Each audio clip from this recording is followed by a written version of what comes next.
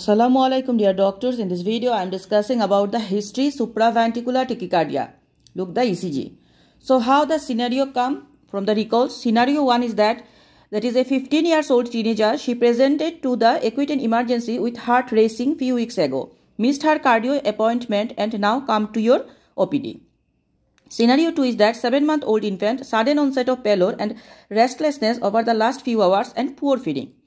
So this is the two case. Introduction is the similar, we know that. Now I am telling how can we do the history of presenting illness. Complaint analysis plus review of the systems. Now I am analyzing the complaint first. What is the main concern? Fever, awareness of the heartbeat, fainting, chest pain, inability to walk. So this is the main concern. When did this start? Which symptoms started first? Is it increasing or decreasing? What did you do for it? Is there any associated with symptoms like rigors, fits, night sweating, swollen glands? Among them, rigors not used, it is a jargon, we can use chills or shivering. Now, general question will ask about FWASL, that is fever, about weight, activity, sleep and any lump or lymph node. Fever or preceding any flu symptoms, activity, appetite and sleep. From CBS, we ask history of fainting episodes, exercise intolerance, blue lips, awareness of the heartbeats, blood pressure measured. From chest, we ask recent cough or cold, difficulty in breathing, noisy breathing, snoring during sleep, asthmatic, recurrent chest bugs. CNS, we can ask headache, weakness, facial asymmetry, eye deviation, any concern about vision, hearing or speech, unusual walking pattern and change in mood. Urinary system, we ask change in pee amount, color or frequency, pain in the loin, pain during peeing. Musculoskeletal system and skin, we ask skin spots, muscle weakness, difficulty in climbing stairs or in getting up. Swelling in the hands or feet, bone or joint, pain. GIT, we ask increase the tummy size, any tummy pain, throwing up especially in the morning and change in the poo. Hematology, we can ask pallor, bruises, bleeding and bugs. From endocrine, we ask any cold intolerance, blood glucose test. Blood glucose test is very much important. We know that hypoglycemia present with this type features. Other concerns, we ask any dysmorphic features, long-term medical condition or any chronic illness. Now, past history. How can we take the past history? The mnemonic, we know that 5T IOA. 5T, that is any treatment going in past, any team is involving for that, any traveling history, trauma history and any blood transfusion history. IOA is that investigation, onset and admission. Now, taking any medications, COVID contact, COVID vaccine to close contacts, any hospital admissions, follow-up with team and recent traveling. Perinatal history, we ask any event in pregnancy, jelly scan results, newborn screening and ICU admission. Puberty, we ask certain menstruations, is it regular or not, boyfriend, OCP and protection. Vaccination, we ask missed any shots. Allergy, we ask, and the nutrition, we ask on a special diet or not, then type of food, amount and growth chart.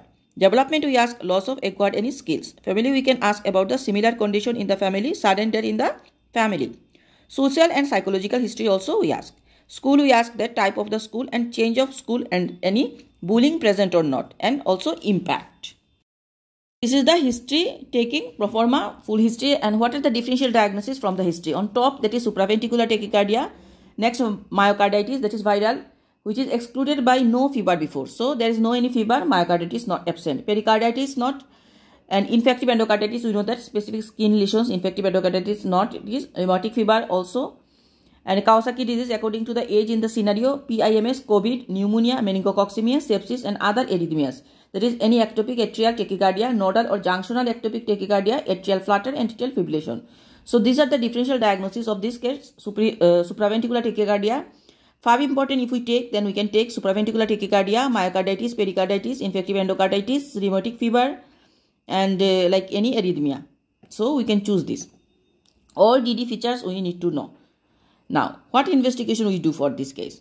In bloods, we do the full blood count, peripheral blood film and blood culture. Inflammatory marker, we do the ESR, CRP and ferritin. Cardiac enzymes, we do the myoglobin, troponin, TNI, CKMB, BNP and LDH. D-dimers, urea and electrolytes, that is creatinine, liver enzymes and ionized calcium. Viral PCR, viral antibodies to exclude the myocarditis. And also blood gas we can do. 12 lead ECG with rhythm strip. During supraventricular tachycardia, regular narrow complex tachycardia. Rates is 240 plus minus 40 beats per minute. Remember, supraventricular tachycardia, the heart rate is 240 plus minus 40 beats per minute. That is around 200. PUFs usually invisible. If visible, PUF axis is abnormal and either precedes or follows QRS complex. Rarely regular broad complex tachycardia if aberrant pathway present, if in dark treat as ventricular tachycardia. When in sinus rhythm, Wolff-Parkinson-White WPW pre-excitation with short PR interval for age and delta wave in 10 to 20% of children can be normal. Imaging we can do, that is chest X-ray, to exclude other any differentials, and echo we do to assess the structural anatomy and cardiac function. About the management plan of the supraventricular tachycardia, that it resuscitated fast, ABC approach. Continuous cardiac monitoring with ECG recording with each intervention. Vagal maneuvers, safe methods only. Equal should be explained and educated to parents. Diving reflex, that is neonates and infants. Use of ice bag over forehead and nasal bridge for 30 seconds, or wrapping infant in a towel and immersing face in iced water for 5 seconds. Valsalva maneuver for older children. That is, ask the child to blow into a 50 ml syringe for 15 seconds whilst lying down. Ask the child to handstand for 30 seconds, hold his legs for safety. In younger children less than 30 kg, gently hold the child upside down, then back to supine.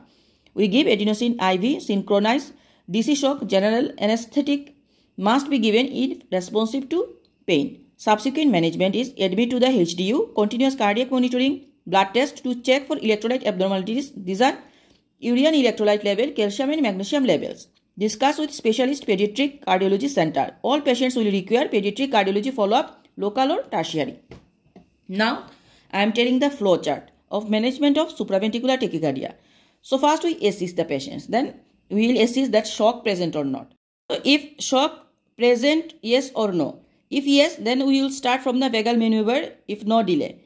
And if shock absent, then also we start the vagal maneuvers. Now, shock presence, there is a flow chart. First vagal maneuver if no delay. Then we give the, when shock is present, establishing IV access quicker than obtaining defibrillator. After IV access defibrillator, if condition is improving, then we give the adenosine 100 microgram per kg 2 minutes. After adenosine 200 microgram per kg again. Then after 2 minutes again we give the adenosine 300 microgram per kg. Consider adenosine 400 to 500 microgram per kg. Neonate 300 microgram per kg, maximum 12 milligram. Synchronous DC shock, amiodarone and other antiarrhythmics seek advice. So if establishing IV access, look the yellow box. Start establishing the IV access quicker than obtaining defibrillator, but condition not improving, then we go for the below synchronous DC shock 1 joule per kg. Next step is synchronous DC shock 2 joule per kg. Then consider amiodarone. Remember, do not use verapamil and amiodarone in the same patient, as both have negative inotropic effect. Do not use verapamil in children aged less than 1 year. So this is all about supraventricular tachycardia history and everything. Please do subscribe and share MRCPCH with Dr. Emma Choudhury. Thank you.